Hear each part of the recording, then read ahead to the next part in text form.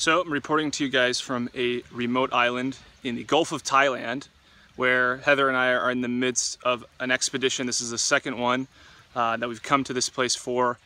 And we are studying the social lives of reef fish. And that may strike you as very odd at first, but I'd like to explain a little bit more about why we do this. So the fish that we're studying are herbivorous fish, which means they eat primary producers, which in this case are algae. And these algae are natural components of these coral reef ecosystems, but they can grow in such a high volume and become so abundant that they can become problematic for the reef. Because when these algae are in high abundance, they can kill coral, they can actually take over entire coral reefs, and with this algal takeover, we can lose many of the key ecosystem services that coral reefs provide to us. For example, if algae take over a reef, they allow bioerosion to happen much faster, and this can break down the three-dimensional structures of the corals themselves, which provide habitat for fish that we fish out and eat. They actually serve as the primary protein source for entire regions of people. But these growing rocks, corals, I like to call them growing rocks, they also keep storm surges from battering coastlines, like this lovely beach that I'm on here in the remote island in the Gulf of Thailand, Koh Phangan.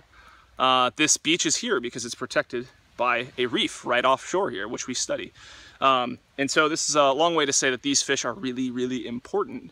In our initial research, actually in French Polynesia, my colleagues and I did some work that suggests that these fish not only pay attention to each other and respond to each other's social cues, but they respond in a very strong way, and they appear to reinforce each other's eating behavior, their feeding behavior, how much algae they're able to eat. And this has a lot to do with, at least it seems to, has a lot to do with the perception of safety in numbers. Since if you surround yourself by other fish that have the same predators, if any of those other fish see a predator and swim away, you know a predator's coming, you can swim away faster, perhaps get have a boost in your likelihood of surviving an attack. And generally speaking, more fish around you, any one of them can take one for the team if a predator actually does attack. So these are good reasons for why fish ought to be paying attention to each other and maybe sticking near one another. But what's really remarkable about this is because these fish serve such a vital ecological function, social behavior in these fish isn't just cool to think about and study and relate to, but it could also be a critical component to the dynamics of these ecosystems. How these ecosystems respond over long time scales, and maybe most importantly, how they respond to disturbances. For example, natural disturbances like big storms, which hit this coastline regularly. You guys hear me complaining about that regularly while we're out here. Turns the visibility of the water to really low levels, which is unfortunate, but can also damage a lot of corals, and it can do other things that can be detrimental to the system. Other disturbances that are very prominent include overfishing, where we take out too many fish. And this, of course, can have an effect on the reef.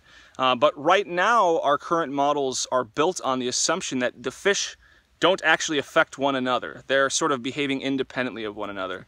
And our research on the social lives of fish suggests the opposite. They do respond to one another. And because of this, we ought to be considering these responses in the mathematical models we use to decide how to manage these systems in a sustainable way. So this is sort of why we're doing this. It's very exciting. I find the topic of the social lives of any non-human, and even humans, but certainly non-humans, super duper exciting, and it's cool. It's cutting edge, and we have the technology to do this when we couldn't have done it in the past. But far beyond that, and actually what has rooted me in this line of questioning, what's motivated me to ask these kinds of research questions, has to do with the broader implications of this work. Because we can't forget that these coral reefs are amazing to visit for a lot of Westerners like myself who don't have them in my backyard. But for the local Thais here, many of whom we are friends with now, they depend on these systems. They depend on them for tourism. They depend on them for fisheries. They're an essential component of the economy and the social structure here. So it's not just a beautiful scene, but it's an incredibly valuable, maybe immeasurably valuable scene.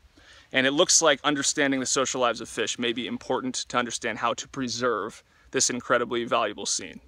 I hope that helps a little bit for you to understand why we do what we do.